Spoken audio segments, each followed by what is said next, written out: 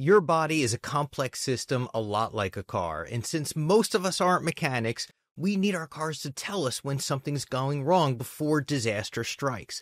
And when that check engine light comes on, we know that if we don't take the car into the mechanic, we run the risk of a significant repair bill down the road, or worst case, getting stranded by the side of the road with a completely inoperable hunk of metal smoking on the shoulder. Now, your body has a check engine light as well, and if we don't act appropriately when that check engine light comes on, we run the risk of significant health problems later in life. And the problem is that most doctors don't recognize that check engine light for what it is, and it's costing you down the road. Now, every time you go to the doctor, one of the first things we do is check your blood pressure.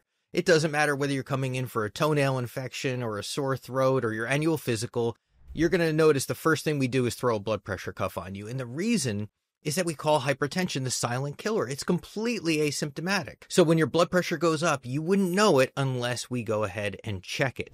And the problem is that once we check it, we start treating it like a disease. You end up taking some medication, and then we get more medication and more medication. And before you know it, 10, 20 years down the road, you're on multiple medications for high blood pressure, and you're starting to see those downstream effects, like a higher risk of heart attack, of stroke, of heart disease, of kidney disease, all because the body's starting to deteriorate over time. The problem is that we're treating high blood pressure like a disease, prescribing medications instead of recognizing it for the engine warning light that it truly is, which is evidence of an underlying problem that we're not addressing. Think how crazy it would be if you took your car to the mechanic and they just turned off your engine warning light. I mean, you wouldn't be surprised if you went back to the mechanic 2 weeks later and the engine warning light's back on again, and they turn it off and then it goes back on again, because we're not fixing the underlying problem. And that's what a lot of us face when we go to the doctor and we get treated for high blood pressure. Then we come back 6 months or a year later and we need to increase the dose. We go from 10 milligrams to 20 milligrams, or we add that second medication or a combination pill. If we don't fix the underlying problem, then the disease just keeps getting worse. So what is this engine warning light really telling us? What's the underlying problem that we have to address if our blood pressure is elevated? Well, the underlying cause of hypertension has been researched for years, and there's a network of researchers right now today around the world at top institutions like Vanderbilt and Hopkins and others around the world actually exploring the molecular mechanisms of how high blood pressure is elevated, and it all comes down to one thing: potassium. There is significant evidence published over the past 10 years showing us that there is what these researchers call the potassium switch for high blood pressure, that decreased potassium in the diet, which most of us are guilty of, runs the risk of upregulating certain hormones like renin and enzymes like the sodium chloride cotransporter in the kidney that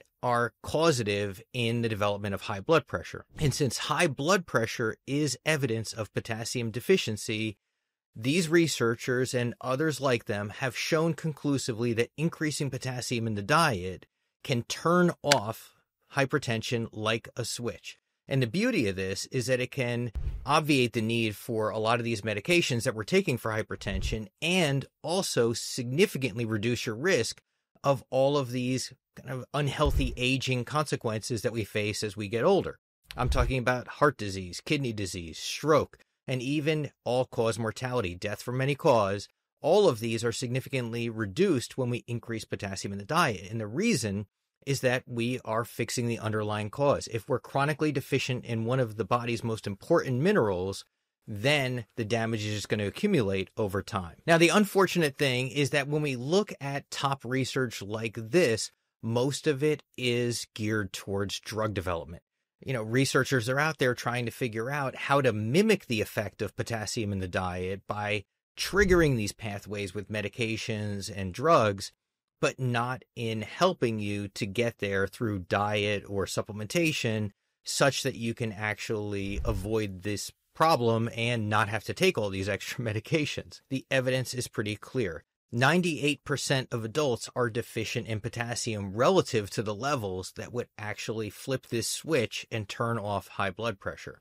And over time, most of us end up with hypertension, with over 3/4 of the population being diagnosed with hypertension at some point in their life, with that incidence increasing with age. Now, there's a reason why I'm so passionate about this problem. It's because I developed hypertension when I was just in my late 30s, and it was only by doing this research and increasing my dietary potassium that I was able to bring my blood pressure back into the normal range without medications and keep it there for the last 10, 15 years or so. And since that time, I've seen plenty of people make the same changes that I made in my own diet, increasing the amount of potassium through diet or supplementation, and seeing their blood pressure come down as a result. So if your engine warning light is going on and your blood pressure is elevated and you don't want to be on this roller coaster of taking medications for the rest of your life, what should you do?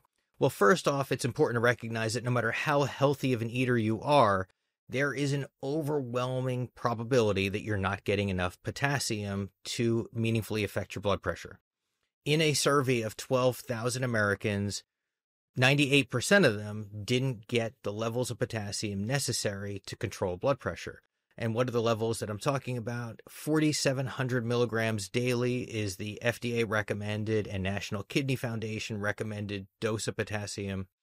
And the American College of Cardiology increases that to as high as 5,000 milligrams of potassium daily. Now, the average American, and actually the average person worldwide, multiple studies have shown this, gets about 23 to 2,500 milligrams of potassium daily. So we're about halfway to the goal with, again, only a tiny fraction of the population getting the levels of potassium necessary to avoid disease. Now, the obvious answer here is to increase the amount of potassium in your diet, and you can do that by adding high potassium foods. I've done a couple of videos on food. I'll leave some link in the description. Also, I'll leave a link for my meal plan. So I've got a free download meal plan and book. You can use that to learn more about the power of potassium and add more high potassium foods to your diet. And when it comes to potassium supplementation, we're really looking at getting a dose of 500 to 1,000 milligrams of potassium per serving from our supplements. And that can be hard to come by. Most supplements only offer about 99 milligrams of potassium per serving. So if we're thinking about bridging that gap of 2,500 milligrams to 5,000 milligrams, you've got a long way to go. And I like to get some of that from diet, but also use supplements when I feel like I'm not going to hit those targets. I'll leave some links in the description where you can find high potassium supplements along with some discounts for those supplements so you can put them to use in your own life. And of course, talk to your doctor before making any changes to your diet or supplementation, especially if you're taking certain blood pressure medications that may interfere with potassium metabolism. So I hope you enjoyed this video, and I will see you next time. Thanks for watching.